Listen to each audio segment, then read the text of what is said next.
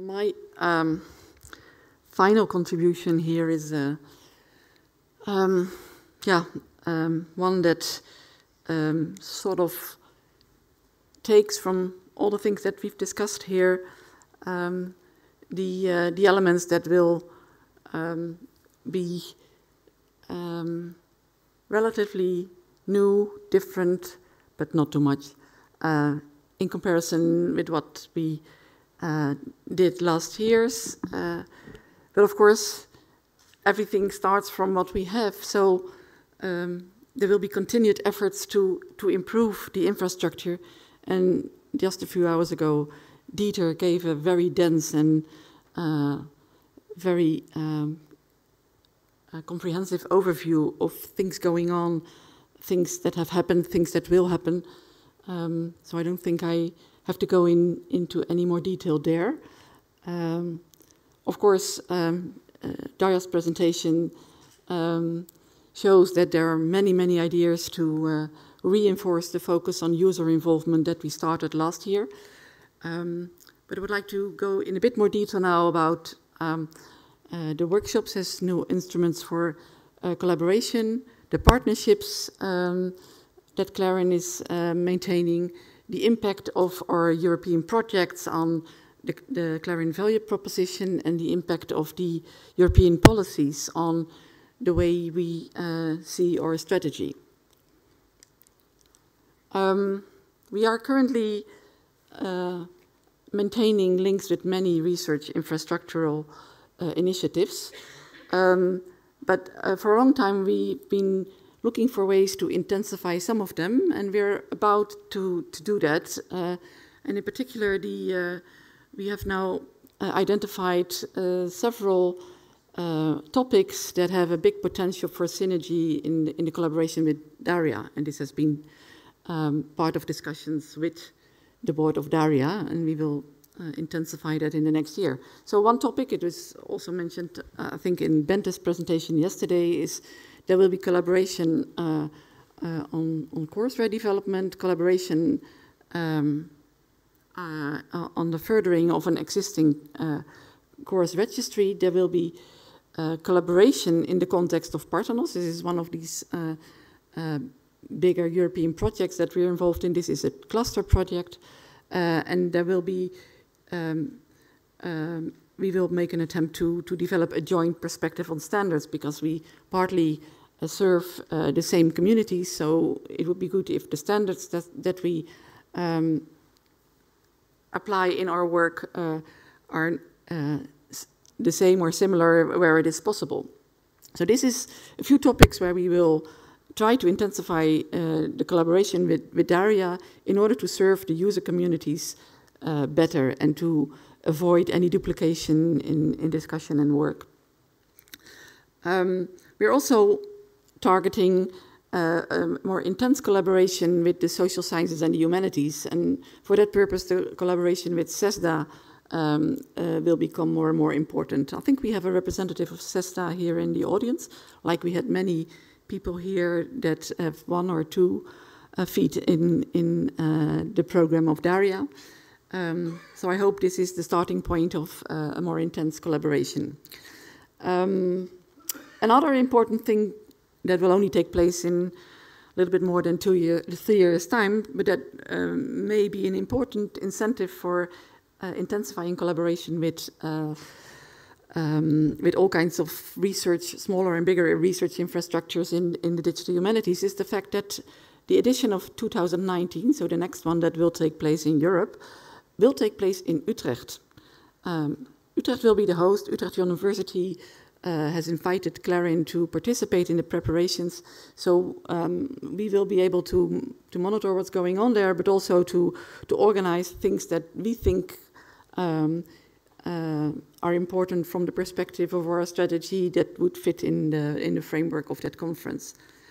As soon as the ideas have developed a bit more further, we will update you and see how that can deliver results and increased synergy for things going on in our communities and the communities that we serve. And then there is an initiative by the ERIC research infrastructures. All the ERICs in Europe have now quite informal way of collaborating and communicating and exchanging best practices. But there is an initiative to intensify that and to be able to better benefit from what we can learn from each other. So here too, I think we will have a much more informed basis for reusing practices, also in a very down-to-earth manner, for example, how you arrange employment issues, etc. So this is a very good opportunity to become to improve as an organization by learning from others, and of course the other way around. Okay, then the international perspective. We are aware of several opportunities to collaborate with more remote parties that do things that are somehow relevant or similar to what CLARIN is doing. In several of the talks, you saw that there are strong links with work going on in the United States, both at the institutional level in several countries, but also at the central level. And we foresee that this will become something with more impact in the near future. As already mentioned, South Africa is now ready for really getting off with a digital infrastructure for language resources, and as explained, we are exploring the possibilities for South Africa to join CLARIN as a member or an observer. And there are contacts, and you know, you all represent a large body of knowledge about that with countries like China and Japan, and we will explore the possibilities to turn that into a more structural collaboration. Oops. Yeah.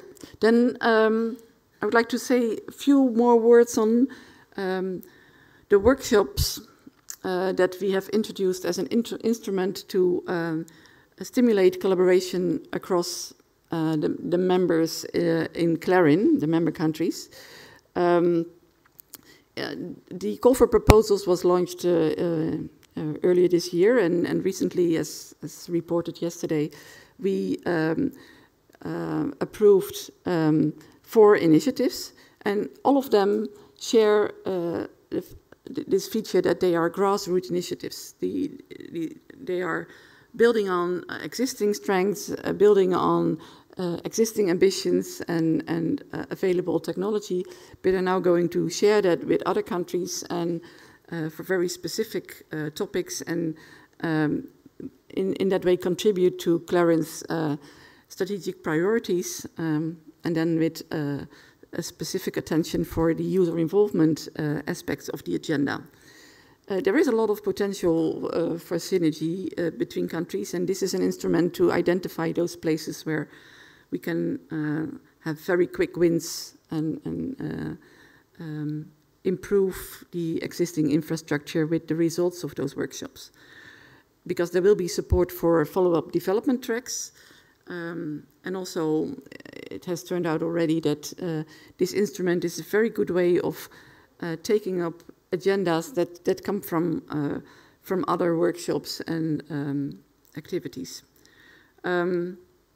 As we think, of course, it still has to be evaluated, and it can only be done once the workshops have been taken have taken place and the follow-up actions have been monitored. But we trust that this will be a good instrument, and therefore we have decided that there will be a new call soon. So in case you're not subscribed to the CLARIN newsletter, I think it's a good idea to do that, because then you will see the call later this year. Another interesting topic to address shortly is the fact that we maintain collaborations with those initiatives and organizations that are called e-infrastructures. As you know, we have continued collaboration, and we will continue the collaboration and the communication with organizations like RDA, EU.GIAN, EGI, and Open Air. We also have the aim to have a more intense collaboration with libraries, because they are part of the infrastructure for researchers anyhow, so it would be good to explore ways to have create more synergy from the CLARIN infrastructure and the things that are on offer at the libraries. And for this purpose, we will start collaborating, first of all, communicating more intensely with LIBER, which is the organization for research, for libraries from the research universities. And Ariana, we also have the collaboration with Europeana that we will continue. In this context, it is good to underline that if you want to be understood by those organizations, it's good to point to what makes the social sciences and the humanities special. And in those communities, there is often talk about the long tail, and often that relates only to the long tail of data. As you know, organizations like CERN and other organizations that run expensive, or let's call huge instruments to make observations for climate change, microscopes, etc. They collect volumes of data that are incomparable to what we are talking about.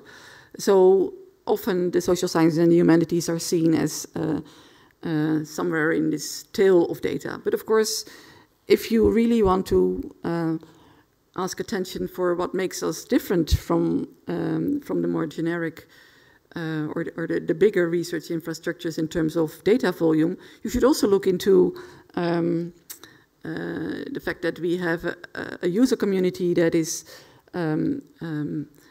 more spread across disciplines, and the same applies to maybe to our tools. And we should also not forget about the methodologies, because existing methodologies will never become irrelevant because there is digital technology on offer. The methodological frameworks of scholars will always be the starting point for their ability and desire to take up new techniques. And there are many of them, because there are many disciplines and many traditions. So it's always important to underline the fact that what we do has a specific characteristic, and pointing to this long tail is maybe not very interesting for you, but it's a way that of talking that people from the hard sciences understand. And the only thing that I think we should try to avoid is to allow for the concept of fragmentation to be associated with social sciences and the humanities. I think it's much better to talk about diversity. So we should be proud of being in that long tail, because it's a direct consequence of our diversity, and that's something that makes us interesting rather than something else. Then about the impact of the European projects on CLARIN value proposition. As you know, we have currently 5 projects running within the CLARIN community, because in most of them, not only people working for CLARIN ERIC, but people seconded by either partners in those consortia that belong to CLARIN or by CLARIN ERIC directly. So a very diverse group of people, many of you are in the room, contribute to these European projects. So lots of the capacity that we have is going into these projects. Of course, we get some interesting budgets for that in return, but a lot of our attention and capacity is going into work for these projects. So it's good to be aware of the ways in which this is strengthening our value proposition. For your information, there is an overview of the progress in these projects available on in our archive. I think we can also put it on the website. but I would like to point to a few things that are important and that have an impact on our value proposition. So first of all, without going into any details, because that is what Dieter did already, but in particular, CLARIN Plus helps us to deliver better services that are better integrated and better documented. That's already the case right now, but for the coming year, I think the work in CLARIN Plus will also give us all kinds of possibilities to create better visibility, modules for training, screencast for instruction, etc. Overall, the projects will also help us to be better visible in the research infrastructure landscape, because there are many events where we invited to come and tell our story, and that's all good for the sustainable future of CLARIN, that people know what we are doing, that they know how to find us, and that they understand our contribution to Europe's landscape of research infrastructures. As said, sustainability is also an important topic if we want to ensure that the things that we're doing will have a longer lasting future, and not just 1 year, not just 3 years, but something that we'd rather, a horizon that we'd rather not specify because it's too far away. Then we have to make sure that the governance of the ERIC is suited for that, and that the central infrastructure is safeguarded in terms of the financial resources that are needed. So the CLARIN Plus project gives us the opportunity to analyze the situation and to monitor the sustainability and to enhance that more closely.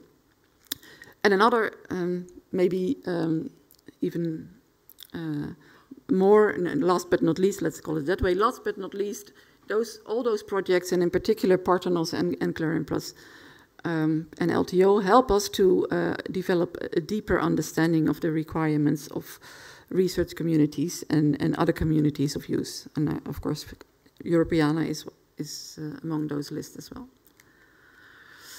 Then there is the impact of the European policies on our strategy. I think it was already mentioned yesterday that we're hearing about open science policies all the time.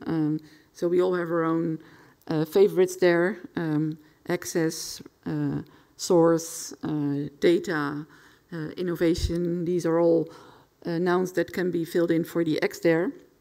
Then there is the European Open Science Cloud that you may have heard about, also quite abstract concept.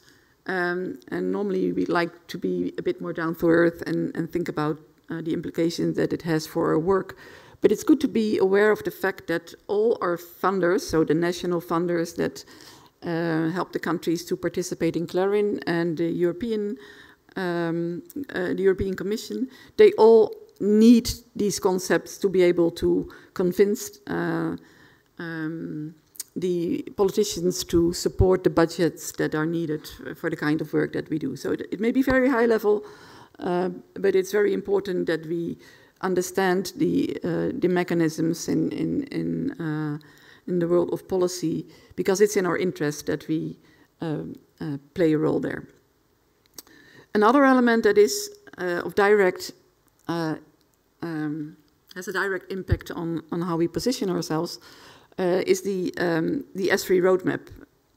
As mentioned earlier, a new roadmap for ESFRI will be published in 2018, and the process towards that roadmap is a selection process where new initiatives will be evaluated and assessed for their eligibility and quality. We are not a new initiative. We are on the roadmap. We have been given the status of landmark, which means that we're sort of considered to be a mature infrastructure that doesn't have to prove its reasons for existence. But of course, in order to stay on that roadmap and to maintain that status, we have to perform. And recently, a first insight in the criteria for that assessment and that we will have to undergo were shared with the community.